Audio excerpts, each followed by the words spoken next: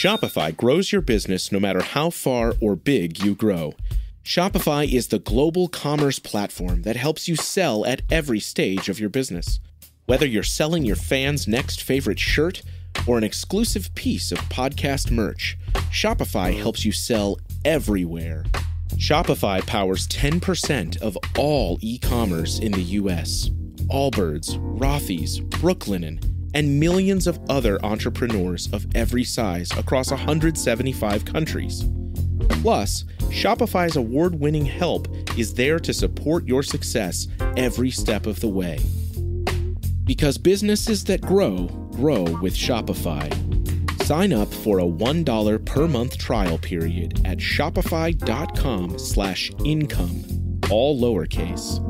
Go to shopify.com/income now to grow your business, no matter what stage you're in. The Presidencies of the United States is a proud member of the Evergreen Podcast Network. The Empire has been invaded, and I have the whole of an armed Europe against me. If you persist in your idea of returning to Holland as its king, then the sooner you leave Paris, the better, and do not come within 40 leagues of it ever again. French Emperor Napoleon to his brother Louis, late 1813.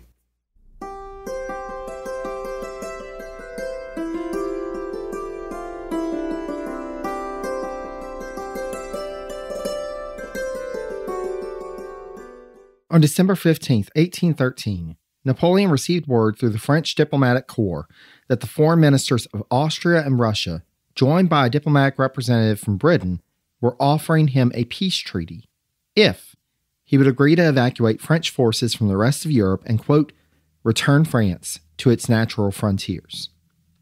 Normally, this would have been unacceptable to the French emperor.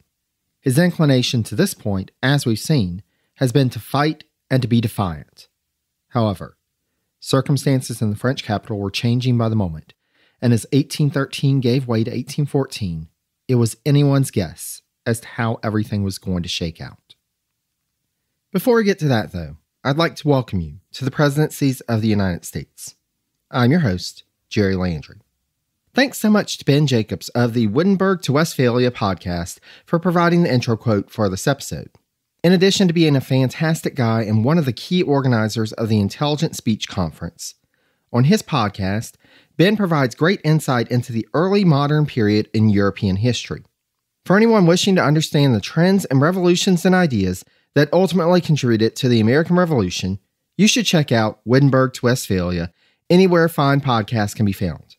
I'll provide a link on the page for this episode, or you can search for Wittenberg, B-E-R-G at the end, to West, P-H-A-L-I-A.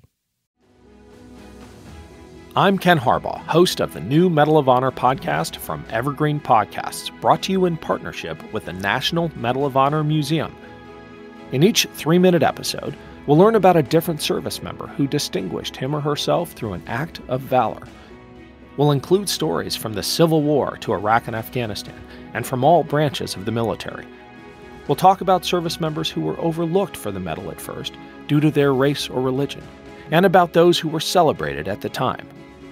We'll hear stories of soldiers like Audie Murphy, future Hollywood star who mounted a burning tank to hold off German infantry in World War II. And people like Dr. Mary Edwards Walker, a Civil War Army doctor and the only woman to receive the Medal of Honor so far. Learn about these heroes and more wherever you get your podcasts. By the point that he received the peace overture from the Allies, Napoleon had replaced his previous foreign minister, the Duc de Bassano, with Armand Augustin Louis de Caulaincourt, Duc de Vescens. Caulaincourt, as he has come to be known in most histories of the time, was favorable to peace, and had at times prior to this stood his ground to the emperor in favor of policies that might have led to a diplomatic resolution of his conflict with Russia, rather than the failed military strategy that Napoleon ultimately took.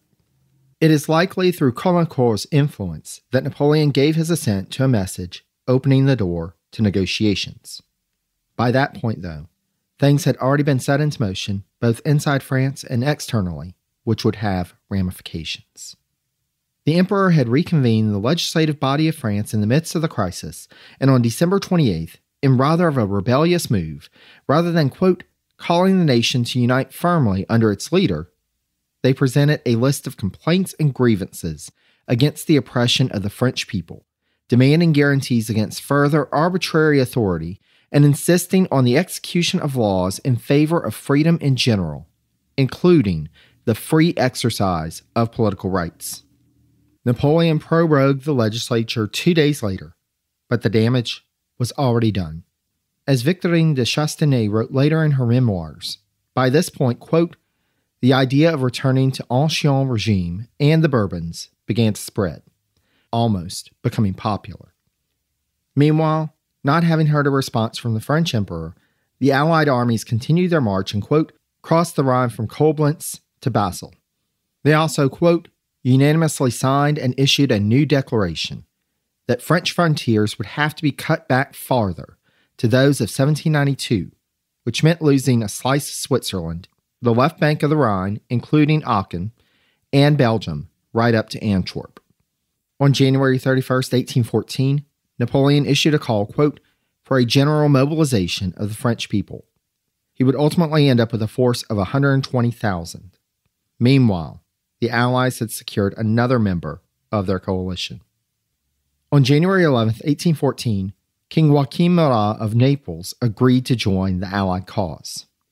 There was just one big problem. Murat had been a marshal in the French Imperial Army and a long-standing supporter of Napoleon from the early days of his rise. It was Napoleon himself who had made Murat King of Naples in 1808, and Murat was married to the French Emperor's sister, Caroline. However, by early 1814, Murat, who had been present for the disastrous invasion of Russia, was fearful for his throne, and even his wife Caroline was advocating for Murat to throw his hat in with the Allies rather than remain loyal to Napoleon in order to hopefully allow him to remain in power in Naples once Napoleon was out of power. Meanwhile, the Allied forces, while suffering some losses in skirmishes with French troops, continued in their march to Paris. On January 25th, Napoleon did something that he had never done to that point. He set out under guard to join his army for, quote, his first campaign on French soil, fighting for his nation's very existence. Despite the overwhelming odds against them, Napoleon and his marshals were able to turn back some of the Allied forces arrayed against them. However, with the Allies continuing to advance towards Paris as February gave way to March, the French emperor grew ever more belligerent and threatened to, quote, have tried for mutiny anyone who mentioned the idea of peace to him. Empress Marie-Louise, who had been left as regent in Napoleon's absence from the capital, reported, quote, that we must certainly expect a visit by the advancing Allies in a matter of days. What a frightening prospect. On March 25th, an Allied offensive on Paris began. An emergency council was held on March 28th to discuss, quote, whether the Empress should leave Paris with her son or remain here. And it was his brother Joseph's revelation of a letter from Napoleon imploring him, quote, under no circumstances to permit the Empress and the King of Rome, his son, to fall into the hands of the enemy. And just before noon the next day, Marie-Louise and the young Napoleon II were in a carriage bound for the Loire Valley.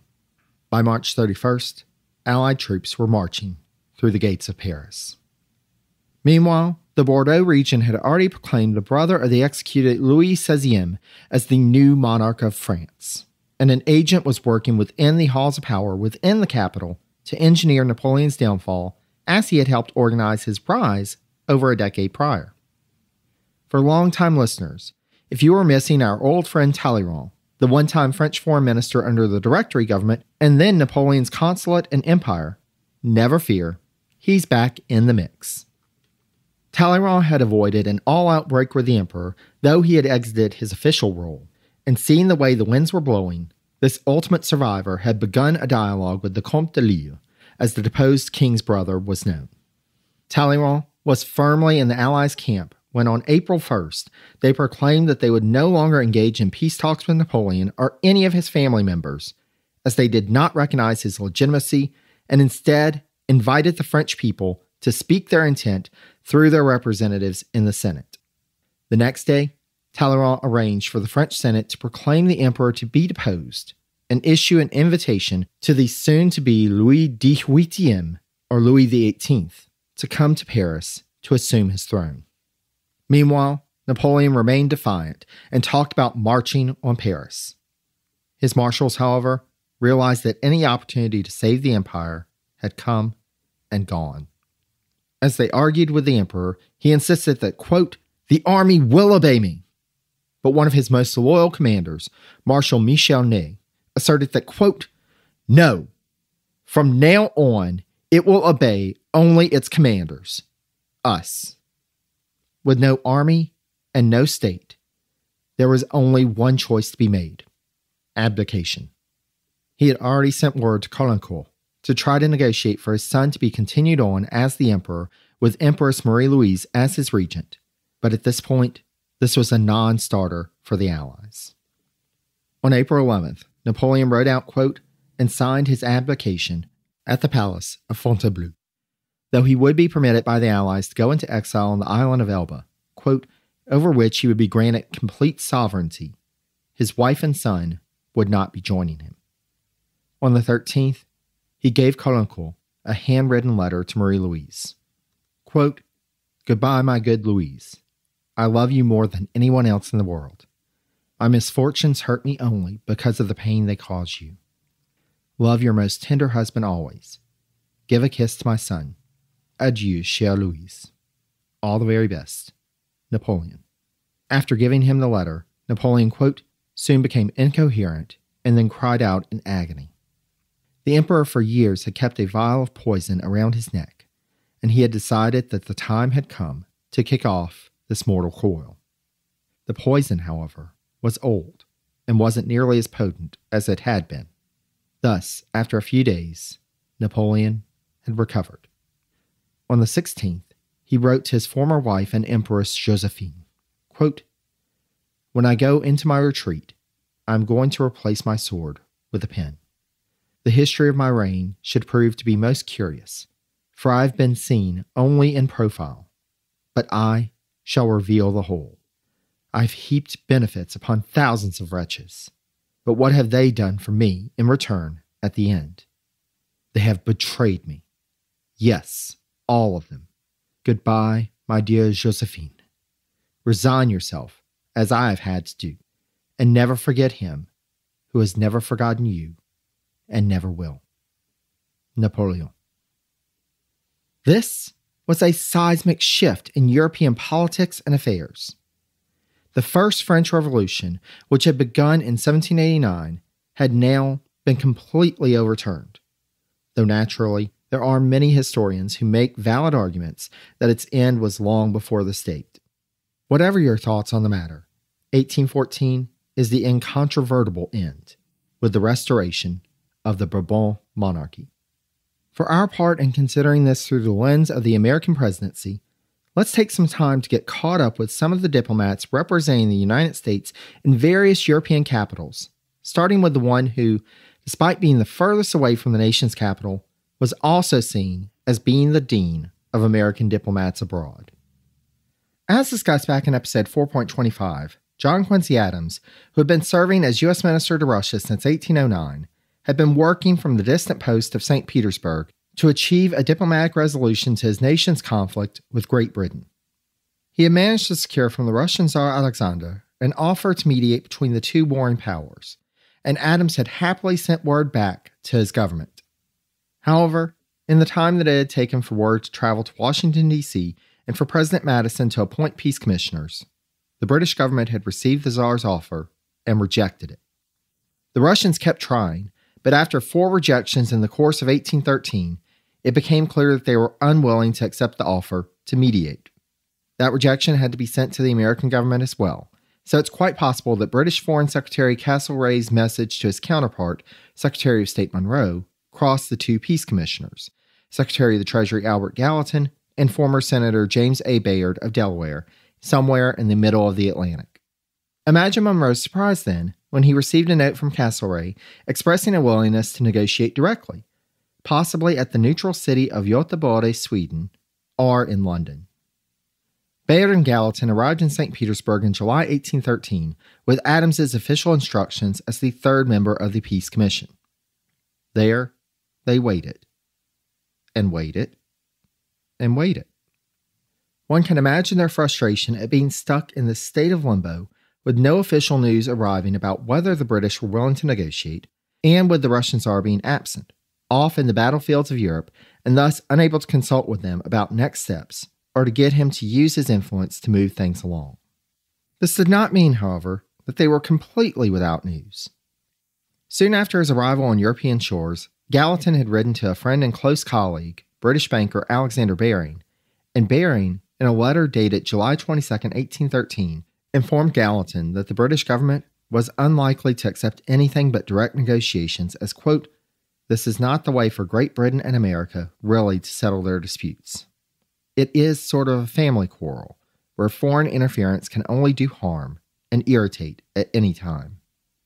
Even at that point, Baring was able to inform his American friend that the British would seek either Göteborg or London as the site of the negotiations. While Gallatin kept up a steady correspondence with Baring as an unofficial back channel to the British government, the American commissioners planned what to do. Without new instructions from the Madison administration authorizing them to directly negotiate with Britain, the diplomats' hands were tied, despite their willingness to engage the British. Their instructions clearly said that they were to act with the Russian Tsar as a mediator, a fact of which they reminded the British and Russians. While still awaiting word on what action to take, Gallatin in mid-October got the news that the Senate back home had rejected his confirmation as a peace commissioner. News of his rejection had already started hitting European papers, so on November 1st, he wrote to the Russian Foreign Minister Count Rumyantsev to confirm his status, but asserting that, though he could not continue to make official communication to him, he had also not received any official letters of recall or instructions of any kind. Even more so than his other colleagues in St. Petersburg, Gallatin was in limbo. He had known that leaving the U.S. on the mission without formal Senate confirmation was a gamble, and it looked like he had lost. Still without formal instructions, Gallatin and Bayard decided that the time had come to leave Russia. Adams, still in the post of U.S. Minister to Russia, would remain. As it was in the midst of winter, and the water passages to the Russian capital were frozen, they departed St. Petersburg on January 25, 1814, and traveled for 6 weeks by land to Amsterdam. As noted by Gallatin biographer Nicholas Dungan, quote, "It was a brutal journey in bad weather and through a great deal of snow." However, while en route, they would finally receive official word from the administration back at home. Madison had appointed new commissioners to negotiate directly with the British. Gallatin, however, was not one of them. We'll talk more about what all went into this appointment process shortly. For now, just know that Gallatin, Bayard, and their party arrived safely in Amsterdam on March 4th, and it would be from here they would decide their next steps. Meanwhile, let's look in on what lately had been a rather ill-fated posting, that of U.S. Minister to France. Just going through the ones that we've covered since the Washington series, Gouverneur Morris was seen as being too federalist and aristocratic for a France at the height of the radical pinnacle of the Revolution. James Monroe, while being a rousing success with the French, was out of touch with the administration he was representing and was recalled. Charles Cotesworth Pinckney was turned away without even being recognized by the French government. Robert R. Livingston struggled his way through, only to have Monroe sweep in and take credit for something he had worked on for years, the Louisiana Purchase. John Armstrong had been seen as lackluster by both the French and the Jeffersonians back home, and had only proved yet again that he didn't work well with others. Finally, Joel Barlow had literally died in service while caught up in the chaotic French retreat from the invasion of Russia. Enter William H. Crawford of Georgia in 1813, the latest to take up the post. Crawford and his party arrived in Paris on July 24th, which, funny enough, is your friendly neighborhood podcaster's birthday. As we've discussed in this episode, Western Europe at the point of his arrival was in rather of an upheaval, and Crawford, as the only U.S. minister to be found in that part of Europe, had to assume command, quote, of all consuls of the United States in France, her European dependencies, and Italy, and was instructed to adopt appropriate measures to keep them in strict performance of their duties. Meanwhile, the French government had more on their hands than to negotiate with an American diplomat, and indeed, by that point, the emperor was far from the capital, and unlike his predecessor, Crawford had no intention of chasing Napoleon across the continent.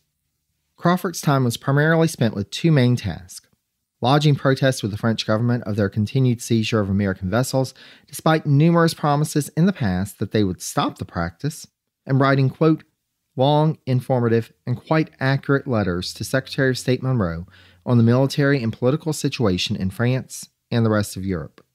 Finally, on November 14th, Crawford was officially recognized by Emperor Napoleon, but it quickly became clear that he would be dealing with an unstable government. As we discussed earlier, Bassano, who Crawford had been dealing with, had been replaced as foreign minister by Caulaincourt, and so the U.S. minister had worked to build a relationship with a new contact at a time when the foreign minister, as well as the entire imperial government, was more focused on national defense. Needless to say, diplomacy with the United States was low on the priority list at that point. A few months later, a new government was in place in Paris, and Crawford was faced with a new delay. His credentials were to deal with the French imperial government of Napoleon, not the new French royal government of Louis XVIII. While it was thought both by Crawford and Monroe when he heard the news that their prospects to get recompense for American losses at the hands of the previous government were greater under the new Bourbon regime than they had been with Napoleon's government, it would still take time before Crawford could actually do anything to that effect, as the Madison administration would need to send new credentials and instructions.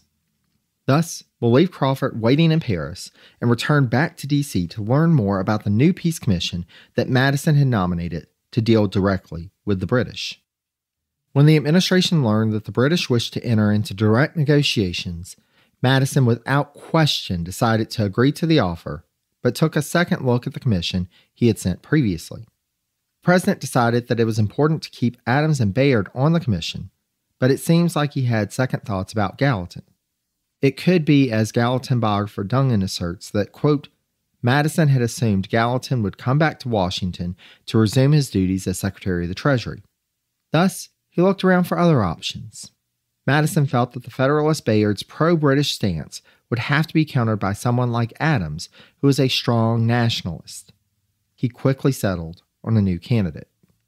Henry Clay had certainly made a name for himself since his arrival in Washington in 1811 and being elected Speaker on his first day as a member of the House of Representatives.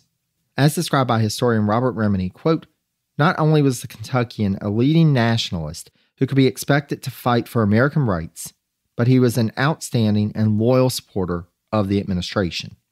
Though Clay had no diplomatic experience at that point, given the authority that he had cultivated in the previously inconsequential office of Speaker, it was certain that Clay would be a presence to be reckoned with at the negotiating table and in the deliberations of the peace commissioners.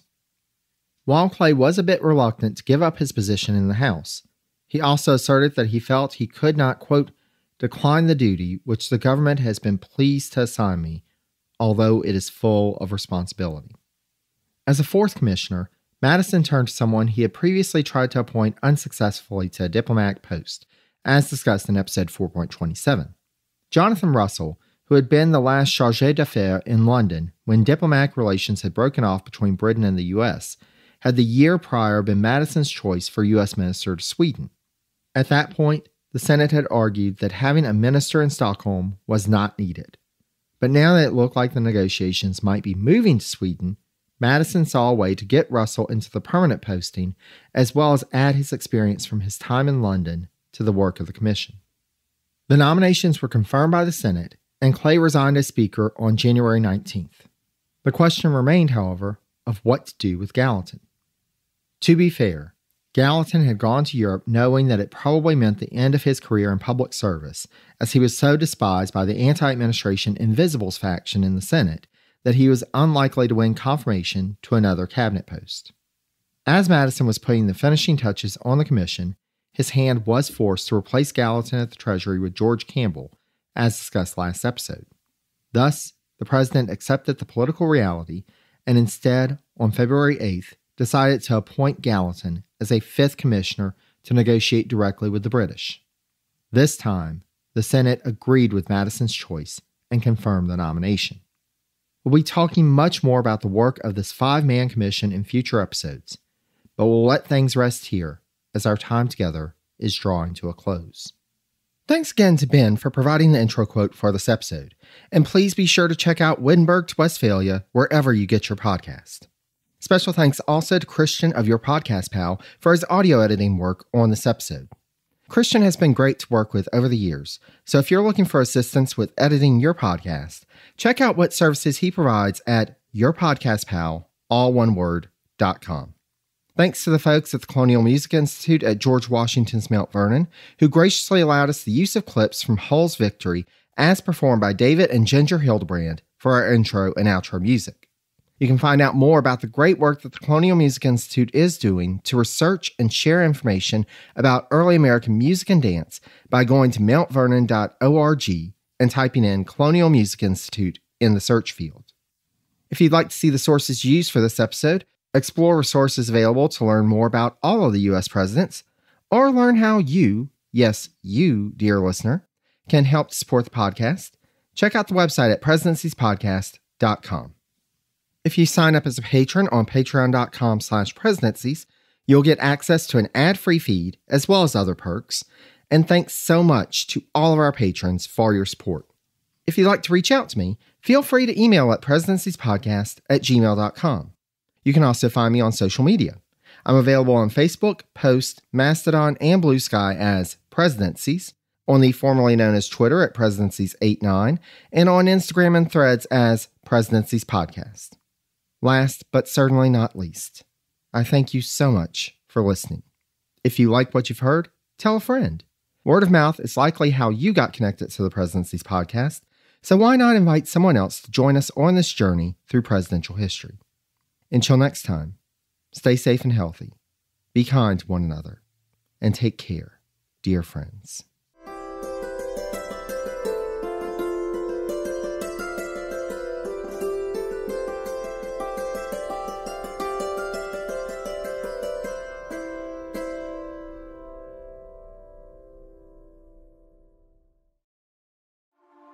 A news story gets shared by a friend on social media, or you catch a tweet that really makes your blood boil.